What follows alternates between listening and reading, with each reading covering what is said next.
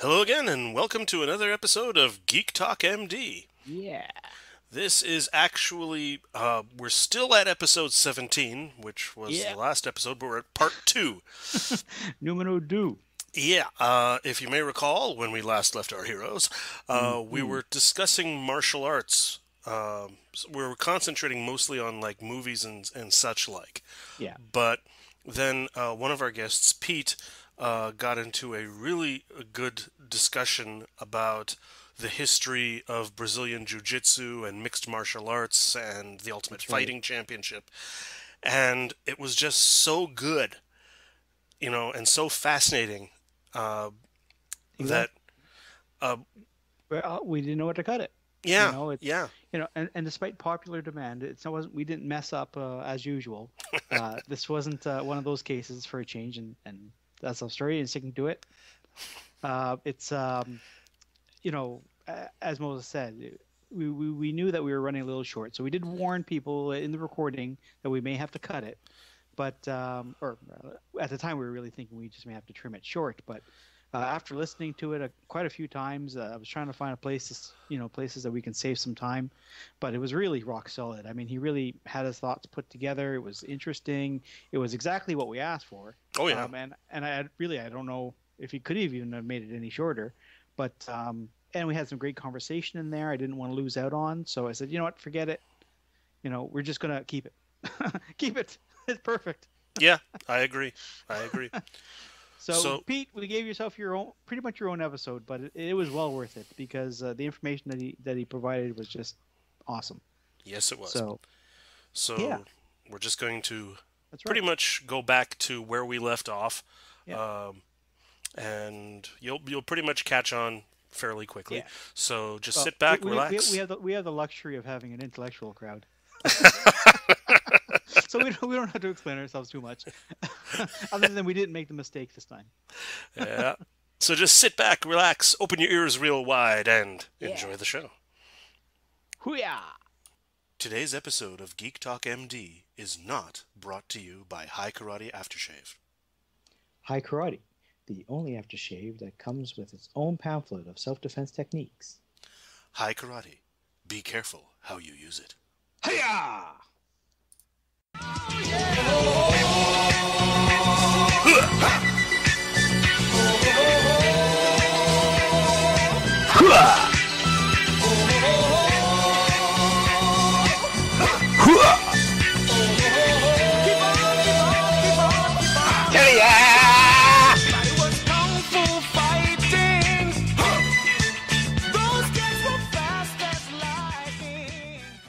We talked about blood sport and the different arts and so forth, and then you have the philosophy of martial arts from before. And Oh, now we're yes, talking, yes. we touched a little bit on it earlier, but we're talking now about I find the more refined, or the refinement of martial arts into some of the different styles that we see today in different military groups, and then of course in the MMA. Oh, yes. Ring. Starting off with UFC. Oh yeah. Oh, man. I mean, I remember seeing the first couple of those tournaments, and the whole idea. I mean, it was a perfect extension of the whole concept of the Bloodsport movie. All these different martial arts. What if a sumo wrestler fought a kung fu master, or Yeah. or a ninja fought a boxer, or God knows what? And And- you can still see YouTube videos of those types of matches still happening yeah. today, right? All the time.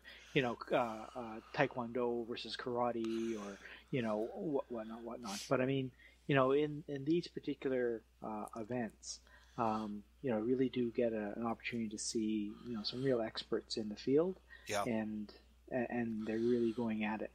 But it became pretty obvious very early on that there was one style that, or I don't know if it was so much the style or that one person's utilization or mastery of that style just seemed to dominate from the get-go. Hoist Gracie using Brazilian Jiu-Jitsu. Mm-hmm. Yeah, would you know the story of how the UFC was created and No. Gracie Ah. Jiu-Jitsu? No. No, not really. No. Tell us! How much? Tell How us! much? How much time you got, buddy? We got some. You take as long as you want to just cut out a bit of parts. Or we Okay, may well, just listen. edit this out completely if we decide that it's useless. No, we might do that. No, but actually I want to know. So, and I actually want to know more about this than what you were blabbering on about Moses. So, carry on. Okay, so just Blabber, blabber, blabber, blabber, blabber, blabber. So just in a real Blabber! surface, like we're just gonna really kind of touch on it, really terse synopsis of this whole thing, right? So Yeah. you got to go back to to see the real the rise of jiu-jitsu where it first arose is like back in the 1300s. Okay. Well, So I was yeah, going to say, and then there was light. Well, it was all you Jewish. could. Most of the martial arts are Jewish. Anyway, You got judo, jiu-jitsu. let's just move along from his visions of grandeur. So 13. Okay, so when you think about martial arts was developed as a form of combat. I mean, this wasn't fun and games and all this nonsense. So you think about when you're going to fight people, like Dave was referring to with the peasants and all that. So when you're in a combat situation with opponents who are not only armored, but also carrying arms, swords and spears and all this type of stuff, imagine if you were to try to employ a striking type of discipline, right? So you're going to punch a fully armored guy, steel armor, right? You're essentially going to break your hand, and then he's going to cut you in half, right? So Not necessarily because in of that the way order. that armor was designed, well, yeah. This is assuming you can get past the sword in the first place. I mean, the only reason you would attempt it is if you were disarmed yourself in the battle and your backup weapon broke and you're really in dire straits, so you've got to go hand to hand in the melee, right? So the way that armor was designed was to give the wearer the range of motion to be able to use his weapon effectively, right? So this allowance of range of motion actually can create a negative aspect to it too, because so now you have joint manipulation comes into play. It would be much more effective striking somebody with armor on, and so if you break someone's arm, he'd be unable to use his weapon effectively, right? And he basically becomes trapped in his own armor. Right, and also the idea of being able to trip or throw this guy because he's going to be more off balance because of the armor, and then once he's on his back, how do you get back up? I've fallen, and I can't get up. Right? Yeah. So this Well, is and where some of them grappling... Yeah, exactly. So this is how grappling became more effective as a combative art than striking, right? And so we're going to fast forward away for... This is like between the 1300s this began because they wanted to combat samurai and stuff. Right. Yes. So we're going to fast forward all the way to the late 1800s now, okay? I'm going to talk about a man named Kano Jigoro. He was a young man from a wealthy family. He was very well educated, but he was tiny.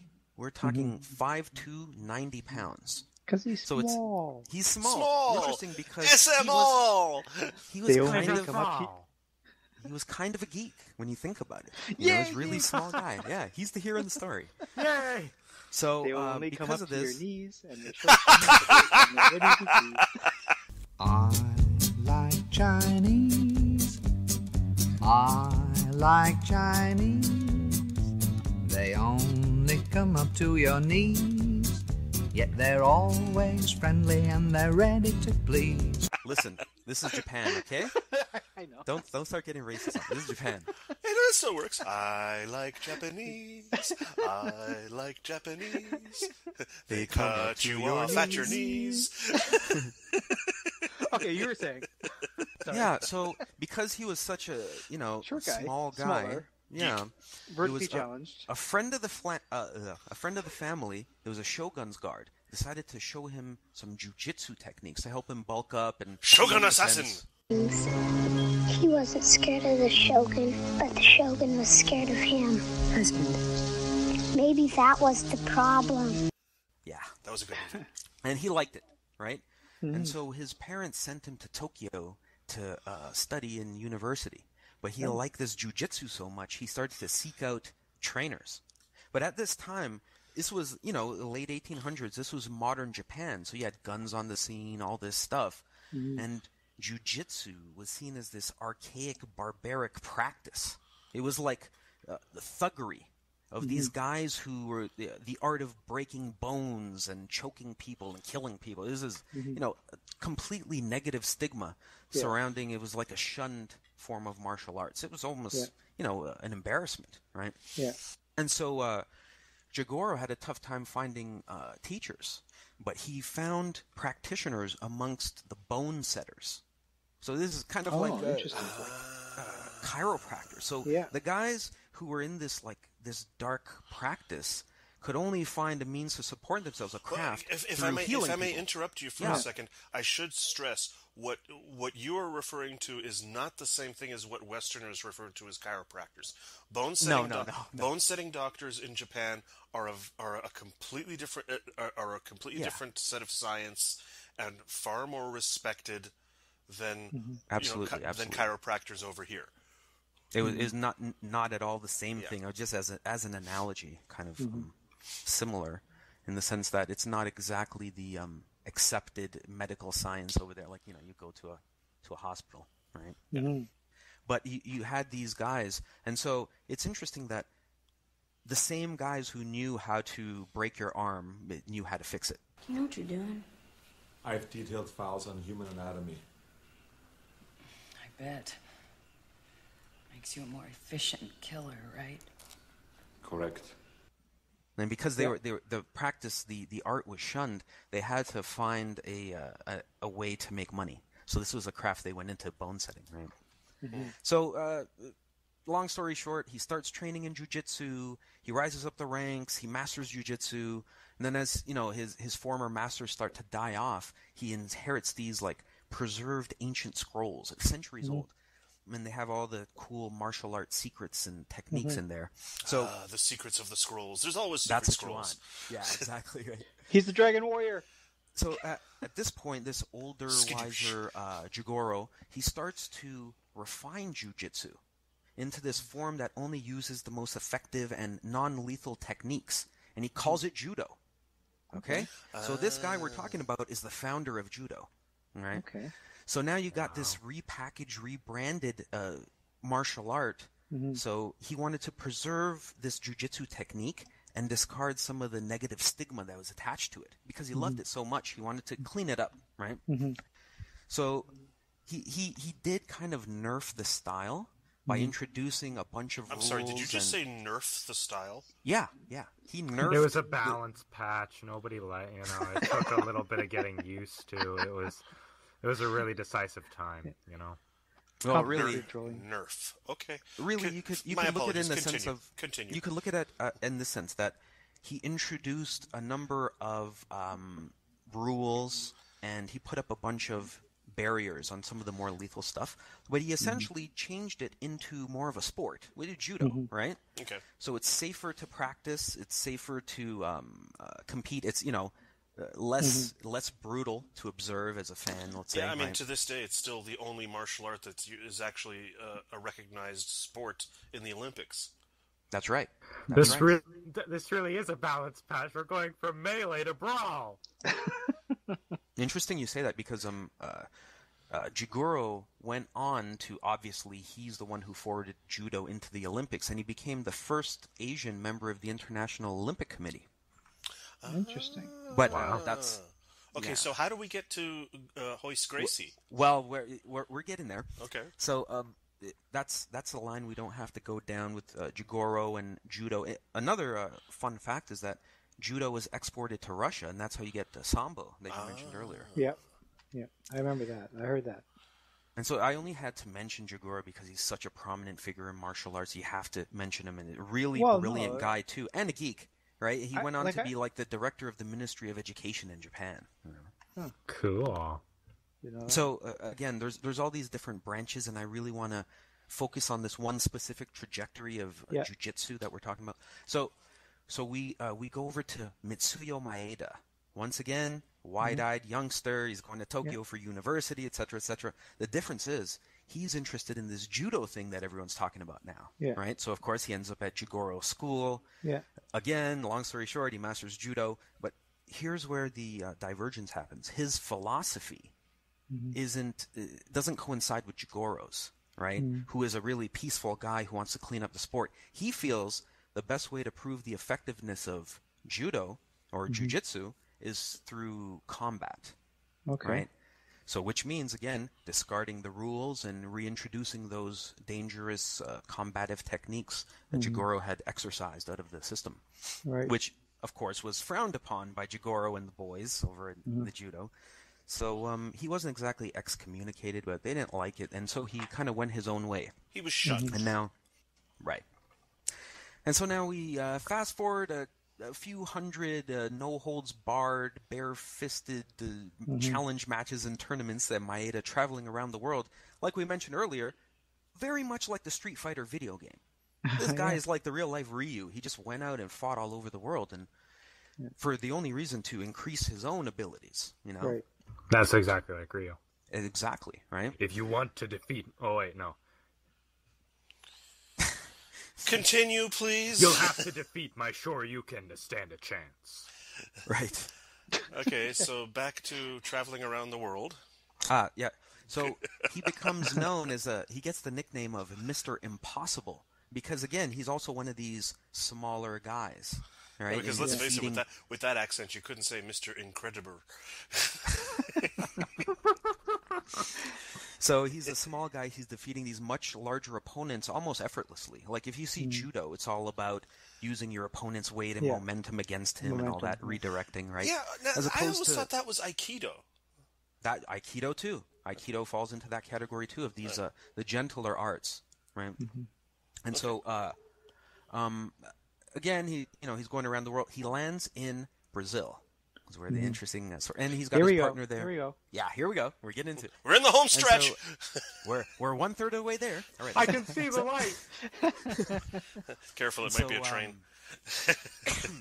Damn you, Ben Affleck. What? Oh, come back around to that. And so this going throughout the world, he lands in Brazil with his partner, who I'm just going to gloss over, is kind of like when we were talking about Alan Turing's partner before. Yeah, we don't care about his partner. So Okay. Is this guy Satake. So when they settled in Brazil, they opened up a school, and Satake was basically running the school the day-to-day while Maeda was going out and still going around the world and fighting people, right?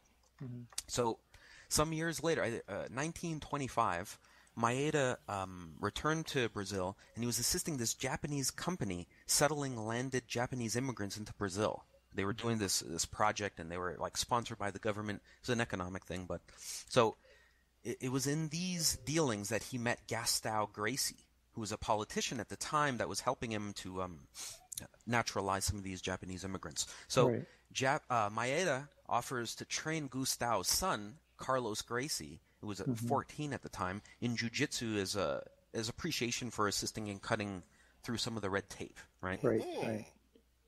So that's the connection from Japan to Brazil. So now Carlos Gracie teaches his younger brother Elio and the rest of the family. It trickles down from there. The Gracies. And, the Gracie family. Now, correct me if I'm wrong, though I've never seen him compete. I understand that Royce's older brother Hickson is actually far more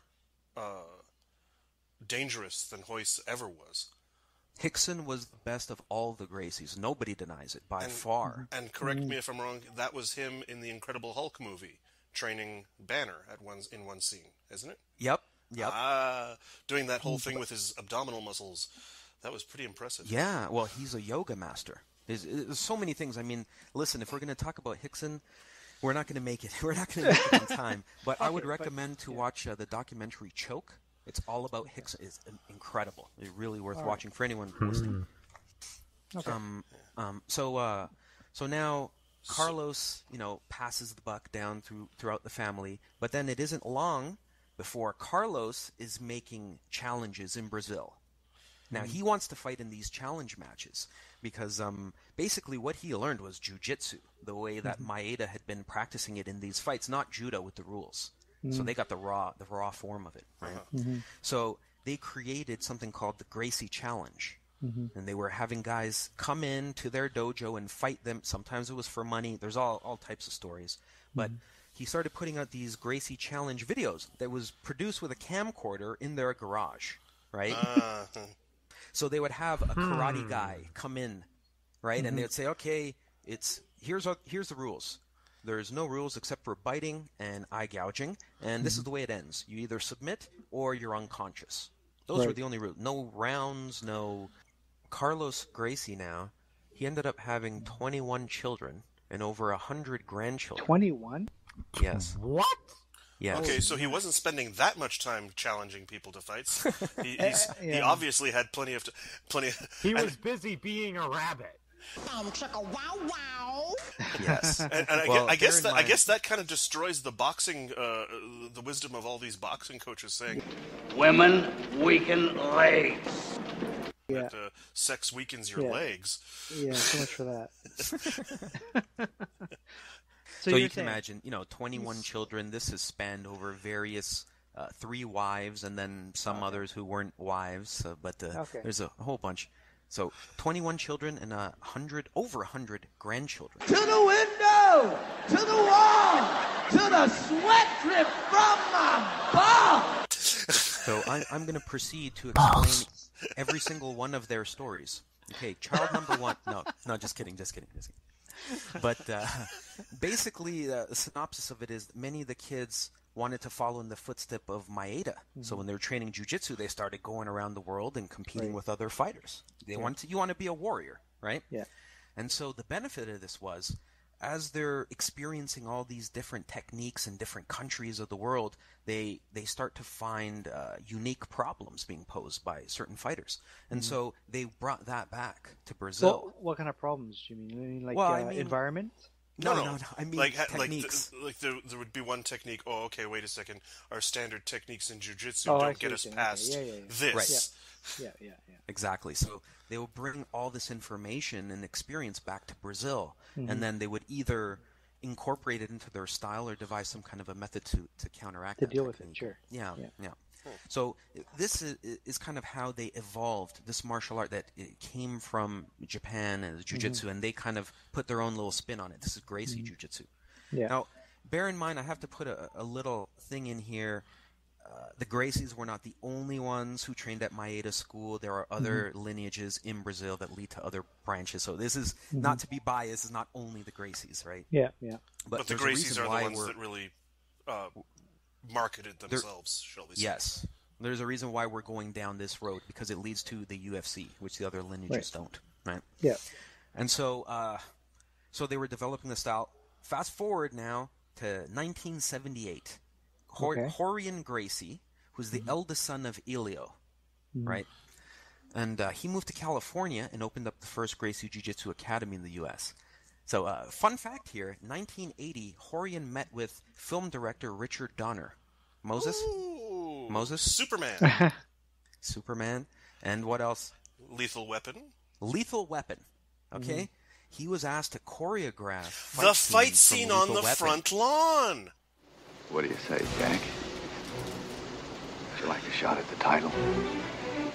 Don't mind if I do.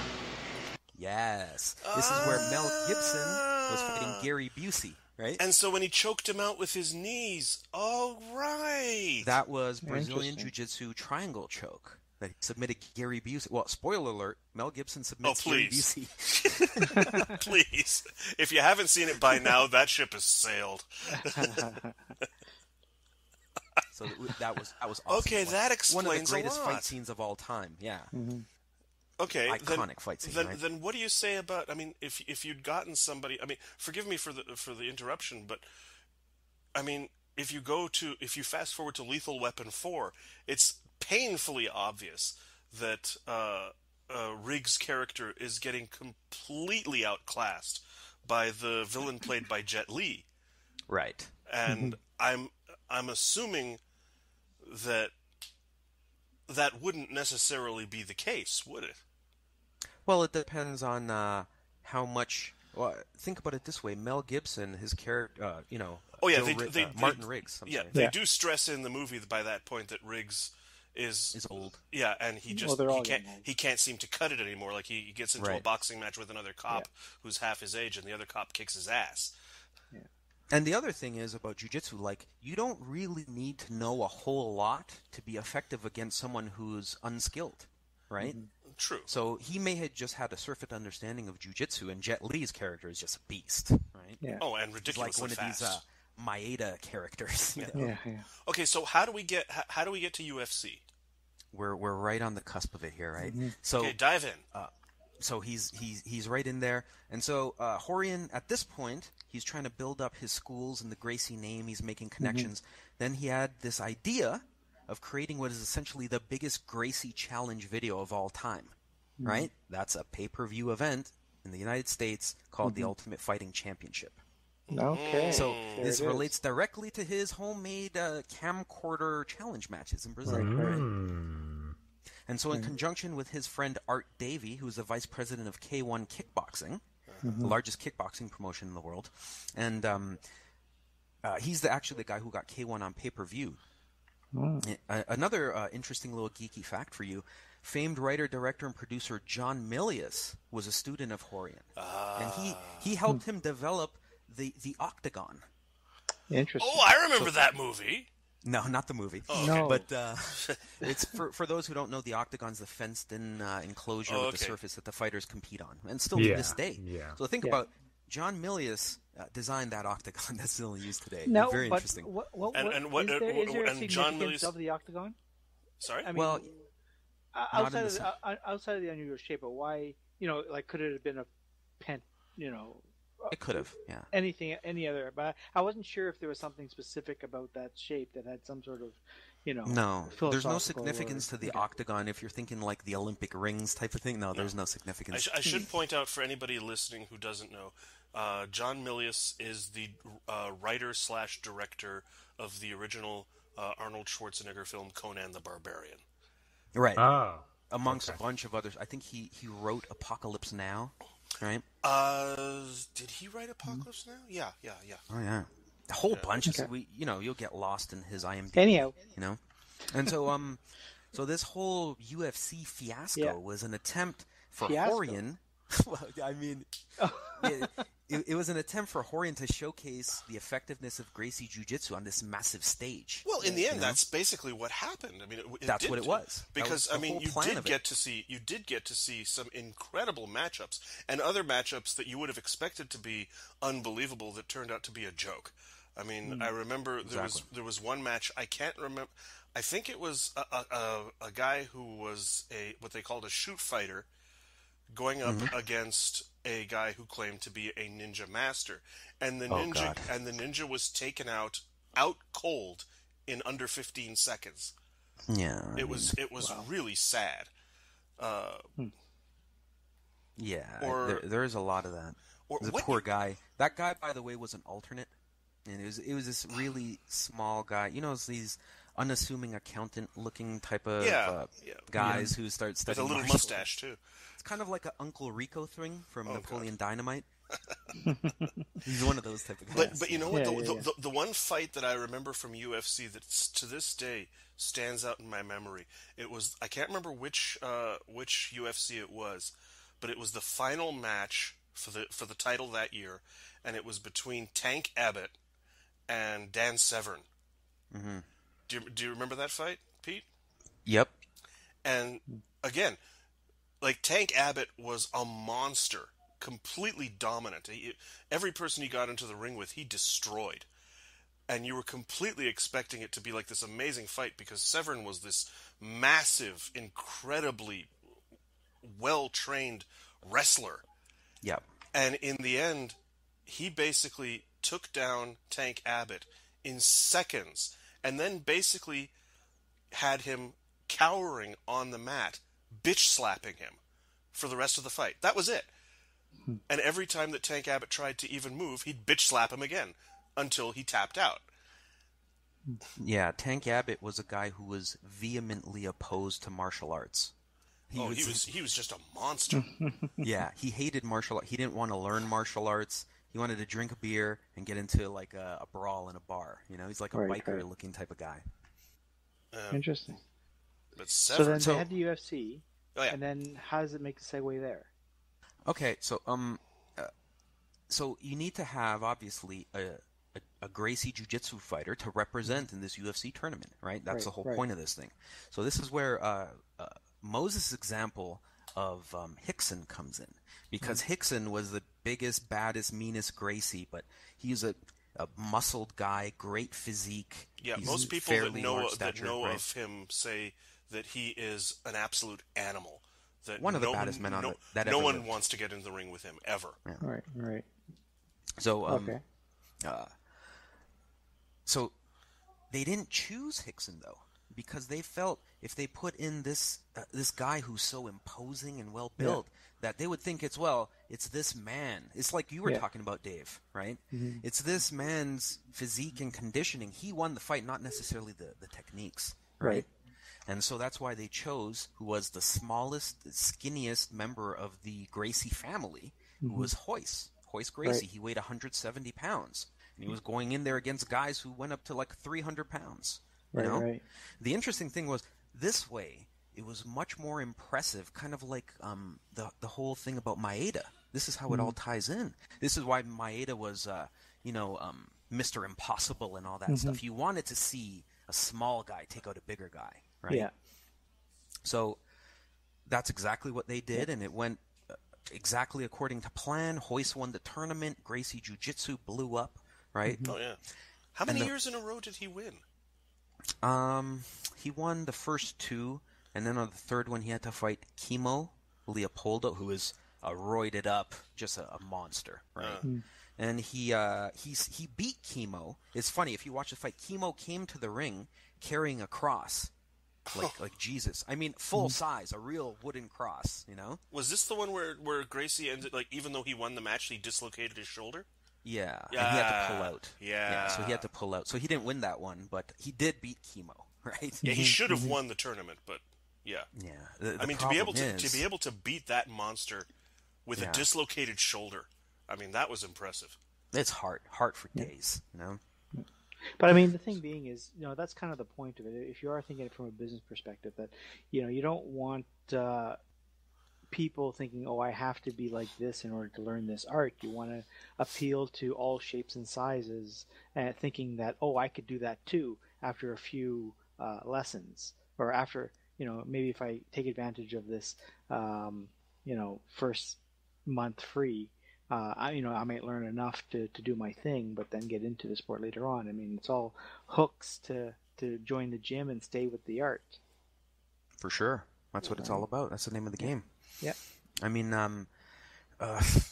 so the first few events went great, and then something threw a monkey wrench into it. In the fourth, UFC 4, they went over the time on the pay-per-view, which, is insanely expensive, right? Kiss of death.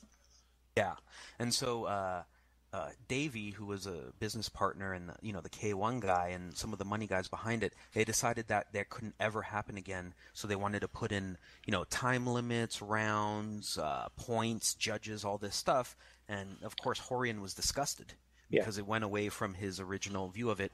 But he felt that his mission to expose this form of jiu-jitsu to the whole world was accomplished. So he said, okay, fine. So he walked away at that point. And now the rest of it from there on, it's really about business and politics. But I mean, I could sum it up in a couple sentences real quick. Okay, well, basically what happened was Art Davey took over the show, and then John McCain publicly called it human cockfighting. I don't know if you remember that, right? Oh, right, yeah. You remember that? And this actually had a huge impact on the sport, and Davey ended up losing millions. And then this is where Dana White comes in. At the time, he was managing Chuck Liddell and Tito Ortiz. He was a fighter manager. The Iceman. Yeah. Chuck Liddell. Yeah. And he and his friend that he went to school with, Lorenzo Fertitta, and Lorenzo is one of the Fertitta brothers who are, they were already billionaires by that point. They own Station Casinos and other properties in Vegas. So they came in and they pretty much went, I think it was $100 million into debt. Ouch. After buying the UFC. And here's the interesting part. They essentially did what Jigoro did. They took this crazy, no rules, bare knuckle thing, and they started to clean it up. They created the unified rules of mixed martial arts. They put gloves in there. They got it sanctioned by the Athletic Commission. So they took, again, it's this deadly, barbaric art of jiu-jitsu and cleaned it up for a mainstream appeal, right? And, I mean, let's be clear here. Jigoro was an idealist, and Dana and the gang were capitalists. They had different reasons for doing it. But it's the same thing. To be perfectly honest, though, I preferred the old. I prefer the old UFC. Well, in some ways it was better, and in some ways it wasn't. But so let's say they lost $100 million in the hole, and then the Ultimate Fighter reality show came out. And once that happened, it just went through the roof. And now the UFC is worth somewhere in the neighborhood of $4 to $5 billion, and still growing. Yeah, and we'll continue because again, now again we're bringing, I want to say obtainable, but more realistic styles that people can learn that can make them very effective, no matter what size or shape that they are. And the more you learn, the better you get, of course. But these are very practical things that we're learning. It's not like some abstract form or original kung fu technique that you have to spend your entire life to learn in order to be truly effective, right? Yeah, exactly. Well, the opinions expressed by the guests are not necessarily the opinions of Dave and Moses. I'm by no means saying that kung fu is useless. I'm saying there are some techniques. At the end of the day, it comes down to dealing with the person right here and now, and it doesn't necessarily matter if you have all of the mental strength and awareness to hear crickets flying, but if you get shot while you're preparing, you get shot. It's not going to help you a lot. Well, there's this rather funny video right there and then, right? Like some sort of grab or some sort of choke or some sort of whatever to get out of that situation right here and now. Yeah, there's a rather funny video online of I think it's one of the elder Gracies doing this because I think it said a Brazilian Jiu-Jitsu master demonstrating the ultimate technique against someone who attacks you with a gun. And the guy, the guy points a gun at this old guy, and the old guy runs away. Or they would just put his hands up. No, he literally just ran away. Well, but the thing being is, and one of the questions I was going to ask, now that we've come to this journey to MMA and so forth, and I didn't know a lot of the history of it, so I appreciate you bringing that to the table. It's fascinating. But part of the interest I had was with regards to the philosophy, and as we go into common, like modern day, we see the refinement of the art and the you can't argue with the effectiveness of it, be it with the military forms or with the Gracies and so forth. You can't argue with the effectiveness of the form, but that divergence from the philosophical aspect of it. Do you think that is a loss? Do you think that is it better that it's cleaner? What are your thoughts to it? Oh, there's absolutely pros and cons, and I think it's a sign of the times also, because if you're in, feudal Japan, you probably don't want a gentle art, And if, we're at pretty much relatively at peacetime now, you probably don't want a brutal art either. Well, correct me if I'm wrong, but part of the reason why most of the martial arts fell into disrepute in Japan was that because most of them were forced down everybody's throats as part of the propaganda during World War II, and after the surrender, pretty much every aspect of Japanese militancy was crushed, wiped out, and almost outlawed in many respects. All right, and if that's not bad enough, the only ones who did really retain it would be like the Yakuza and these characters of ill repute, so it just went further down, right? I mean, one of the greatest figures in Japanese history, what many people... It's pronounced Yakuza. What did I say? Yakuza. Yakuza. Okay. Yakuza. It's because Japanese, the way they work is the, what's it called? Vowels are never pronounced differently. Everything should be pronounced the same, so O's are always O. A is always A, so it's Yakuza. It's Yakuza. Okay, so Jonah is our martial arts grammar Nazi. I'm sorry, I know how to speak. I know how the Japanese do their work. Anyway. It's why when I say Amaterasu, people hear, what the hell are you saying? I'm saying Amaterasu, not Amaterasu. Amaterasu. Did any of you get that? The Japanese Anyway. goddess of the sun. Anyway, back to what I was saying. What was I saying? Oh yeah, was what's the word I'm looking for? I'm having a senior citizen moment. Awesome. No, what they did Everything what they did about him because after the war was repressed. Mhm. They practically buried it. Like his name was almost forgotten in the general public in Japan because of it. And it wasn't until, if I remember correctly, some Japanese anime, some guy decided to do an anime about Musashi, and suddenly, boom, there he was. In the words of Naked Snake, the best heroes are the ones never made public. Okay. Yeah. No, but it's true. There are certain people who've gone through history, and they say the victor is the name that people seem to remember, but there's more than enough important people that got not just martial arts, but people and human rights and all these important topics help them move them forward. But most of the names we've forgotten. Yeah. Right. Yep. Through history and whatnot. But no, it's good. I think that we've covered a lot of good stuff through the course of events here, because I myself was quite curious as to how the MMA came to be. I mean, I've heard little tidbits of it, but I never really knew the big story of it. So we got to remember to do a plug for you again, Pete, for your. What's the website again, please?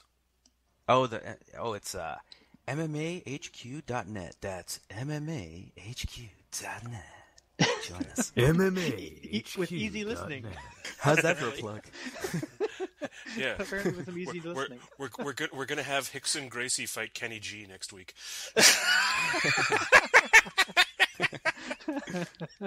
If only we had. Wouldn't that just be lovely? Anyway, do we have any geek? I think. Do you have any geek talk back, Dave? I want to give you a chance to save your face for the last two. Okay, I do have one.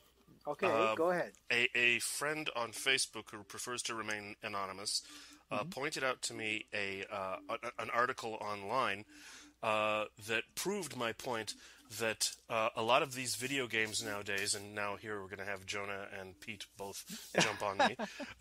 Yay! That they are being marketed specifically to kids. And and who wrote the article? Well, therein lies the small problem, because here's where you're all going to just start laughing at me. It's on the Cracked website. But the article it's written by a guy that actually works in customer service on one of these for one of these gaming companies. Okay. And he basically does go on for a couple of pages about how these games are marketed to kids, and kids are perfectly willing to rip off their parents, their grandparents, or anybody just so that they can keep playing these games and get or to get the pink armor, as Jonah would put it. Yeah. I think I understand what you're saying. Yeah. And like I said, even during those episodes, that there are exceptions in some cases. No, but this is actually a massive industry, and even specifically to your going own at comments, kids. Moses. That's very odd. There are lots of parents that allow for that, so it's not about ripping them off. And that was one of your comments. It's very odd to me, though, because most of the games that I think of that have, paid-for content in them are aimed at older audiences, like Team Fortress 2, Dota, so many others, and even Street Fighter, even console games like Street Fighter that have, paid-for content in it are, rated T, M, so on and so forth. I don't particularly understand just because it's rated that doesn't necessarily mean that it's not being marketed to kids that young. I know. That's the classic comparison everybody makes. Going back again to Deadpool. Going back to Deadpool. How many people were complaining? They were told ahead of time the movie's rated R. Ryan Reynolds even made a point. Ryan Reynolds even went on Twitter telling people, "Don't take your kids to see this movie," and people were actually complaining. We're going online complaining. I took my kid to see this movie. You have to take it to Geek Court. Geek Court. I don't even want to get on this subject. It disgusts me so much. It shows the pure ignorance and pure idiocy. Idiocy? I'm sorry. Idiocy. I can't. Idiocy. Idiocy? Whatever. I get it from my buddy Ted. Okay. So there. Okay. No, it's all good. Okay. So welcome back to the circle. Thank you very much, Jonah. And thank you very much, Pete. And to those of you who are listening, terribly sorry for the technical difficulties. You're going to notice a huge difference there, but we hopefully that will be a thing of the past. Yeah. And just as a reminder for upcoming episodes, we are still working towards the Geek Court. Moses is going to do a quick reminder of what that'll consist of. But again, if you have any disagreements or arguments that you're having with boyfriends, girlfriends, spouses, neighbors, whatever, about a certain geek topic. Yeah, we're stressing of a geek topic. I don't want to get people arguing about who should be doing the dishes. Or religion, or, those things. We want to talk about stuff that, is this better than this other? Is the original better than the remakes? This is the type of stuff that we want to focus on. We'll give each side an opportunity to talk, and then we'll talk about that in the middle, and we'll do these small recordings and piece them together later on. So that's Geek Court. Okay. So, that was another episode of Geek Talk MD. Pack up your lucky dice. Thank you, everybody. You already said thank you. Did he? Yes. Did he say thank you? Oh, sorry. Thank you, guys. Thank you. Thanks, guys. Thanks, guys. No, really no. Appreciate you coming thank you, Mr. Avogadro. No. No, thank you. No. You're not my pal, friend. Domo arigato gozaimashita. You're not my friend, guy. You're not my guy, buddy. Don't call me buddy. Broseph. So, pack up your lucky dice, put away the Chinese food menus, and we'll see you next time on another episode of Geek Talk MD. Good night. Good night, everybody. Nighty. Good night.